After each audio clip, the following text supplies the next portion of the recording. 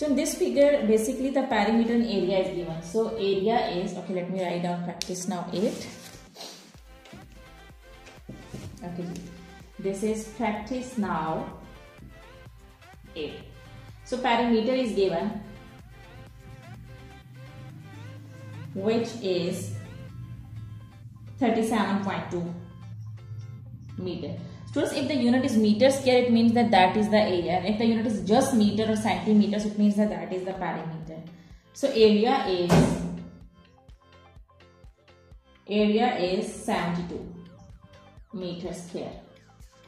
Now area and perimeter is given. We have to find out the length of PS and QR. So in the first part, we have to find out the length of PS. Okay, I will use the formula of the area to find out the length of PS. As you know that the formula to find out the area of trapezium is half sum of parallel sides multiplied by height. So half you write down as it is.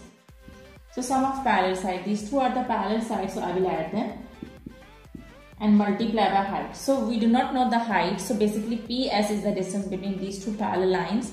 So I'm going to write down PS as it is.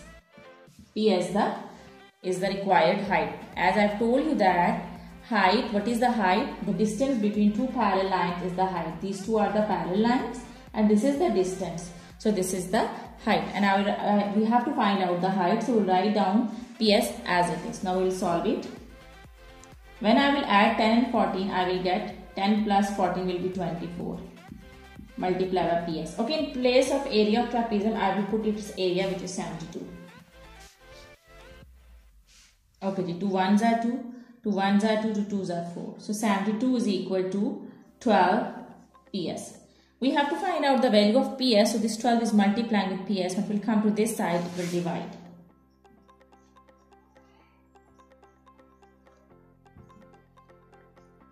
So the length of PS is 72 divided by 12 will be 6. So 6 meter is the required length of PS. Okay, the length of PS is equal to 6 meter. Now we have to find out the second part. In second part, we have to find out the length of QR. Now we have to find out the length of QR. We know the length of SR, we know, and the length of PS is 6 meters. So we have found the length of PS, which is 6 meters. Now we have to find out the length of QR. So here I'm going to erase it so that I can find out the length of QR. So in part 2, we have to find out the length of QR, and we have found the length of PS in part 1. So the length of PS is 6 meters. Students, now with the perimeter we can find out the length of QR, because as you know that perimeter is the sum of the lengths of the outer boundaries. So these are the outer boundaries. So we can find out the length of QR with the help of the perimeter. So perimeter of trapezium means you just need to add up all the sides. So PS plus SR plus QR plus PQ. This side, this side, this side and this side. I'm just adding all these 4 sides. Now I'll put the values. The length of PS is 6 and the perimeter, it's given in the question, the perimeter is 37.2 meter. Okay, PS is 6, SR is 10 meter, QR we have to find out, and PQ is 14. Now I will add up all the values, 6, 10 and 14. So what I will get? 10 plus 6 is 16 and 16 plus 14 will be equal to 30. We have to find out the length of QR. So this 30 is adding over here. When it will come to this side, it will subtract. So 37.2 minus 30 is equal to QR. So the length of QR is equal to 37.2 minus 30 will be equal to 7.2. So 7.2 meter is the required length of QR. Okay, so I hope that practice now 8 is clear to you. Okay, now let's come to practice now 9. Okay, students, practice now 9 is a figure is made up of trapezium ABCD and a semicircle BOC is the diameter of the semicircle with center O. If AB is equal to 48 meter, CD is equal to 16 meter, AD is equal to 20 meter and BC is equal to root 1424 meter, find the area of the figure. So in this question we have to find out the area of the figure. Okay, students, here the figure is given. We have to find out the area of this whole figure. First, see that which shapes are given in this figure. As you can see that this is a pair of parallel lines. So in any figure where there is a pair of parallel lines, that figure is a trapezium. So here the trapezium is given, and here you can see the other side. Here this is a semicircle. So two shapes are given in this whole figure. The first shape is trapezium and the other one is semicircle. So what we will do is to find out the total area of the figure. We will just add up areas of both shapes. So total area of figure will be equal to area of trapezium. So the formula to find out the area of the trapezium is half sum of parallel sides multiplied by height. Okay. And plus, now we have to find out, we have to add up the area of the semicircle. So the formula to find out the area of the circle is pi r square.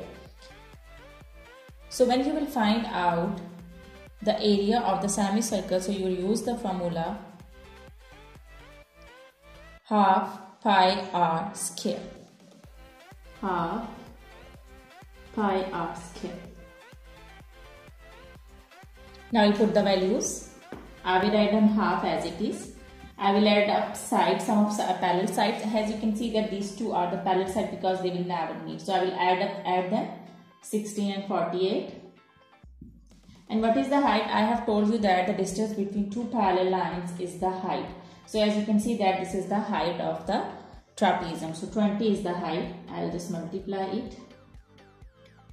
Okay, now I will add up the area of the semicircle. The formula to find out the area of the semicircle is half pi r square. I will put the values half pi. Okay, this is the student's diameter. As you can see that it's given in the question that the length of BC is root 1424 meter. This is the diameter, so we have to find out the radius. So to find out the radius, what I will do is I will just divide diameter with 2. So here I am finding out the radius. R is equal to T over 2. So R is equal to root 1424 divided by 2. So I will get radius. So radius will be equal to, okay, so root 1424 will be equal to 37.7360. Okay, so now I will divide it with 2. So I will get 18.86. I will round up this and I will get 18.9. So the radius is 18.9 meter. So now in place of radius, I will take the square of 18.9. Okay, so now I will solve it. Half. Okay, the 16 plus 48 will be equal to 64. Okay, so as you can see that, okay, I am going to put the big bracket so that you can differentiate the two formulas like this. Okay, now I can cut 2 and 20. All these three values are multiplying, so I can cut them. 2 times are 20. Now 16 plus 48 will be equal to 64. So 64 multiplied by 10. Now 18.9 square. When I will take the square of 18.9, I will get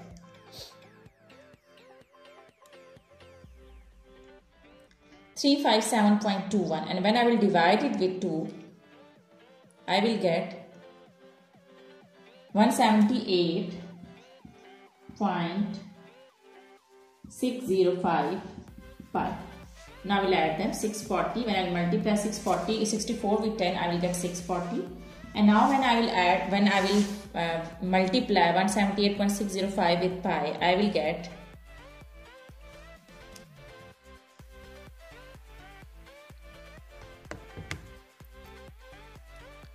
Okay, so now I'll multiply 178.605 with pi. So I will get 178.605 multiplied by pi will be equal to 561.1. Okay, I can round up this and I can get 2. When I will add it in 640 in it, I will get 1201.10. When I will round up this, I will get 1200. So 1200 meters square is the total area of the whole figure. Okay, what we did in this sum is just we put the formulas of the areas of these both figures, as this is the trapezium and this is the semicircle. And I have added both values and I got the total area, which is 1200 meters square. Okay, so I hope that today's lecture is clear to you. You do the practice of these, because when you will do the practice and this concept will be more clear to you. Remember me in your prayers. Take very good care of yourself. Thank you very much and Allah Hafiz.